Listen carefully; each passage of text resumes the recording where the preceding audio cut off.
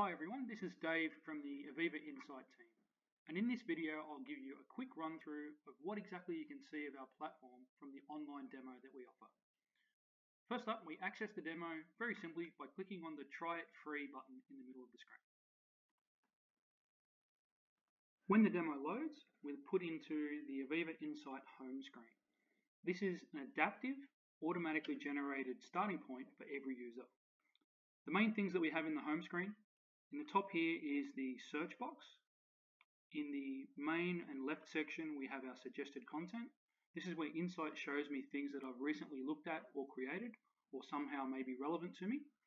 And in the right-hand side, we have what we call our newsfeed, which is where our machine learning algorithms will highlight out to a user unusual patterns in their data. Now, starting to make use of Insight. From the homepage, really it's about finding my data. And the starting point for most people will be using search. The search engine of Insight, very powerful, but very simple to use, just like Google or Bing. My data here is about water, so I'm going to put in the search term water, W-A-T-E-R. And I see Insight start to show me information about water. I have saved content that's got water in its name. Maybe it's been tagged with a keyword of water, but I'm also getting the raw data being presented to me. Tags that are named using the word water. Tags that have come from a source that is about water, or perhaps even based on my security location. So really, I'm starting to deal with my data, and all I've done is a search. I didn't need to learn a complex tag naming structure. I didn't need to understand the hierarchy. The search has got me my starting point.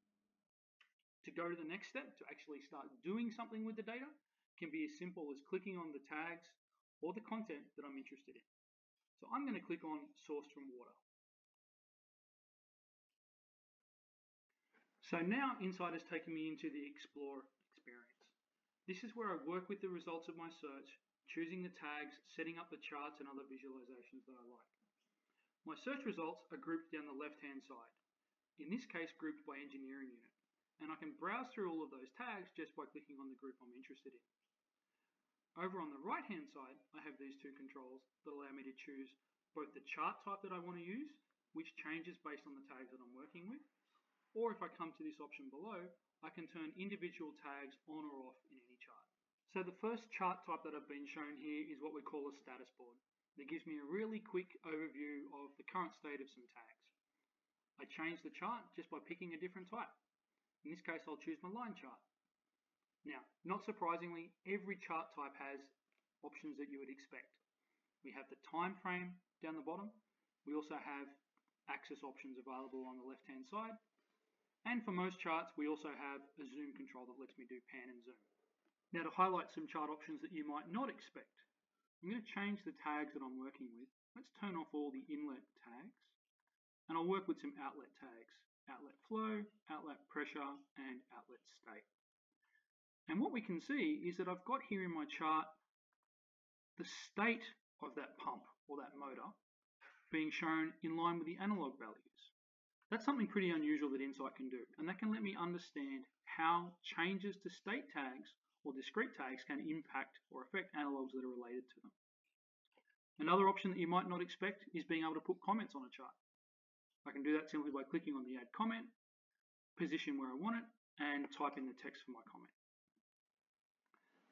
Something worth highlighting with the comment here is this Visible To option that I have at the bottom. This can be very powerful because it lets me share my comments with other people on the Insight system. In this case, I can keep it private, just visible to me, or I can make it visible to my team. This is where Insight can cross over into that collaboration space and really let users start to work together on solving a problem. Now, because I'm working in the demo system, saving of comments has been disabled. So I'm just going to close this screen and get back to the chart as it was. Coming back to our chart gallery, one chart type that's worth a special mention is our map chart. With the map chart, we can display any type of data onto a map. It doesn't just have to be geospatial data. So long as we know the latitude and longitude of the data source, it can be plotted on the map.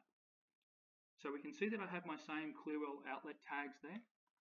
What I'll do is I'll deselect state and flow. So I've just got Clearwell outlet pressure. And what I'm going to do is I'll add to my search results the matching tag from another site, mountain CW pressure. I'll choose that tag and I'll see that it gets added to my results. and plotted on the map. My all tags count's gone up to 85, and I've got my extra tag on the map. And I can see very quickly that these two plants are behaving differently. That may be the indicator of a problem that I need to look into deeper. While doing all these things on the Explore page has been quite simple and painless, I still might find something that's useful that I want to come back to later on. We can do that by clicking on what we call the action button down here, and I can see that I have options to save my piece of content, something for me to refer back to later on. I can also download, which will download the data from this chart to a file for me to look at in, say, Excel or Excel Online, my analytical tool of choice. Or I can choose to share it with my colleagues, share to other people in my team. And those options are available for anything that you create on the Explore screen. By choosing either save or share, I've ended up creating what we call a piece of saved content. While with this demo system I can't actually make any changes or save anything, I'm going to show you the save screen because it has one important feature on it, and that is keywords. What I'm literally doing with a keyword is putting something onto that piece of saved content to make it easier for me to find later on. Keywords are completely freeform. I can type whatever I like in here and it just helps in that search engine, helps make this content easier to find later. Any piece of content that I save stays accessible to me from the content dropdown. These here are the pieces of content I've accessed recently. Or I can click on show all content, which will take me to my complete list of content that I've both created for myself or perhaps other users have created and then shared with me. Now, a moment ago I mentioned keywords and how they tie into search. To show you that in action, I'm going to do another search again. I'm going to search on the word mountain. And I'll see at the top of the list here, I've got saved content where the name includes mountain, but I also have this keywords includes mountain. If I click on that, Insight will do a very interesting thing. What it's going to do is pull together every piece of content that's been saved that used that mountain keyword. It's what we think of as an automatically generated dashboard. Literally, to have this screen pop up, all that's happened is I've gone and created those pieces of content and saved them with the mountain keyword. While this dashboard is pretty good, the automatically generated one, I might want to make some changes and tweaks to it. Again, because I'm in the demo scenario, I can't do that, but I can show one that I've looked at and modified previously. If I click on my content dropdown, I'll see that I have some dashboards here. See how they have a slightly different icon. If I choose the Mountain Water Site Overview dashboard, I'll get a very nice dashboard view displayed.